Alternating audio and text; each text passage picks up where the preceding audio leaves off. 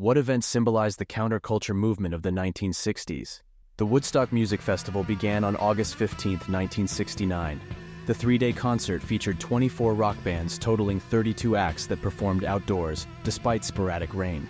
It was held on Max Yasgur's dairy farm in Bethel, New York, 40 miles southwest of the town of Woodstock. The influx of attendees to the rural dairy farm created a massive traffic jam. To add to the difficulty in dealing with the large crowds, recent rains had caused muddy roads and fields. The facilities were not equipped to provide sanitation or first aid for the number of people attending. Hundreds of thousands found themselves in a struggle against bad weather, food shortages, and poor sanitation. Despite it all, Woodstock attracted more than 400,000 attendees, making it one of the largest music festivals in history. Among the bands that declined the invitation to perform at the festival, Frank Zappa of the Mothers of Invention said, "We were invited to play there. We turned it down. A lot of mud at Woodstock.